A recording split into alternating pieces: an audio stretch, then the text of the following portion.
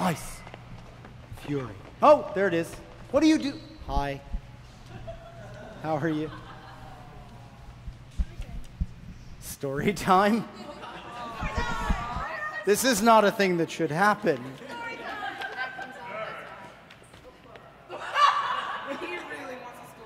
I feel threatened. You want a story now? This is like a grade school in hell. I'm only 4. Whoa! I'm 2.5. I'm 6. I'm developmentally challenged. Really? Yay! Yay. Okay. So what do I do with my very own peanut gallery? Yeah? Sign language. Sign language. Russ, I know what you need to do. What? Kill them all. No, I like the, we all, hang on, we're going to take a quick vote. Who likes this moment? Wow.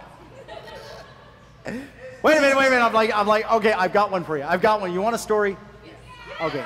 Very quick story because we have theater to do. Sorry.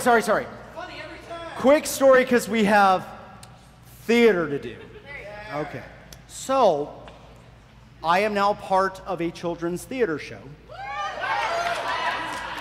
That is not the story. That's the setup. That's the premise. You're not even there yet. The show is called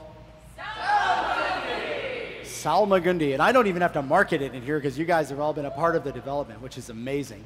If you haven't seen it, it's great. But we were doing a lot of promotional stuff. We've been encouraging people, unlike here where we tell you to put your phones away. We're like, please take out your phone, take pictures, hashtag them. You know, the social media thing that I'm told Alicia pretty much keeps us in business doing. So, I was there, and I had a bunch of actual children right there, and we were, yeah, you were there, so you know the story, but they don't. So let me have this.